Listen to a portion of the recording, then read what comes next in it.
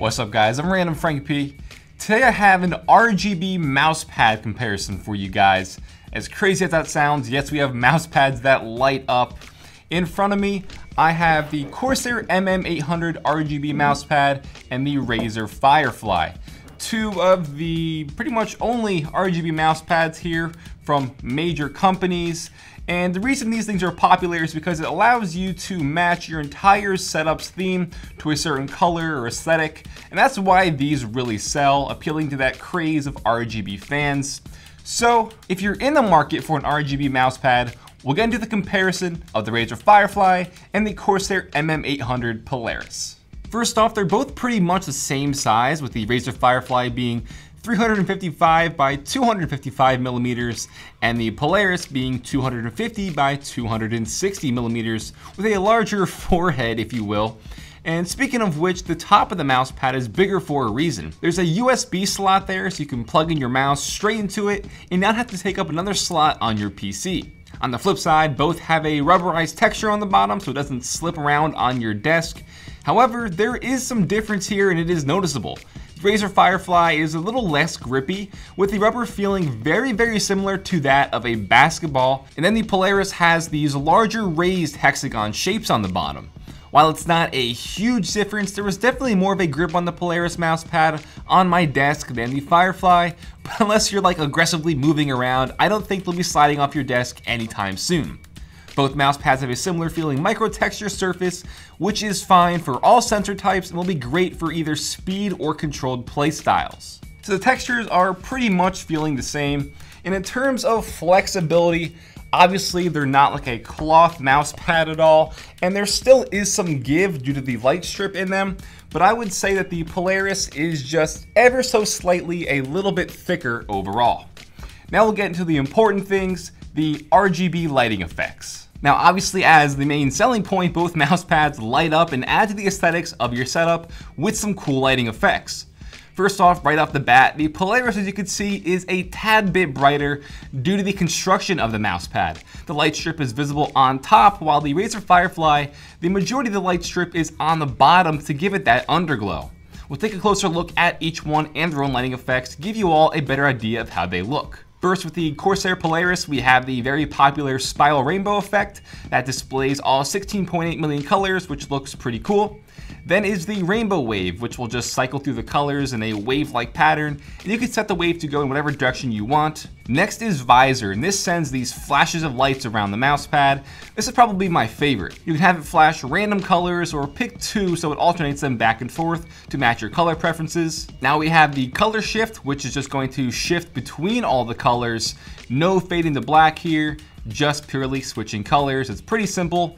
And color pulse is pretty much the same thing, but this time it does fade to black in between colors. And then color wave is kind of like a slower pulse effect. Not too different here, kind of pointless if you ask me. And then is where it gets interesting with the static color. There are 15 zones here on the Polaris that you can change individually to either have the entire mousepad one static color, or change each zone to a color to make your own design, which is something the Razer Firefly does not have. Right now you have to make a new layer for each different color you choose.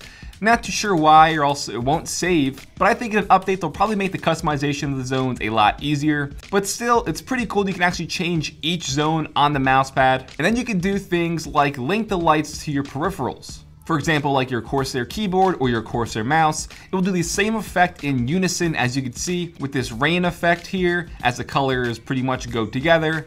And there's things like the ripple type lighting, which looks pretty cool. When you type on your keyboard, it'll go and ripple to your mouse and mouse pad. I don't have a Corsair mouse on hand at the moment, or else it would be doing the same thing too. And this is going to go the same for Razer as well, where you can link all your peripherals lighting effects. So now to the Firefly. Again, the stock effect is named Rainbow Wave here, but underneath on the effect dropdown, you can see that the reactive is not lit up. That's what I was just referring to. You can link your peripherals effects. Next is breathing, where it breathes the colors in and out. Like with most effects, you can pick your own two colors or choose random.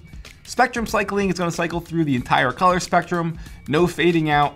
Static, again, just self-explanatory, where you pick one static color for your mousepad to glow, whatever color you want. And that's pretty much it. The last effect is wave, which we saw earlier, which is stock.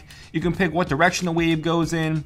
But one cool thing Razer has going for the Firefly is in their Chroma apps tab, where you can go in and download certain developer-made effects from the community that links to certain games.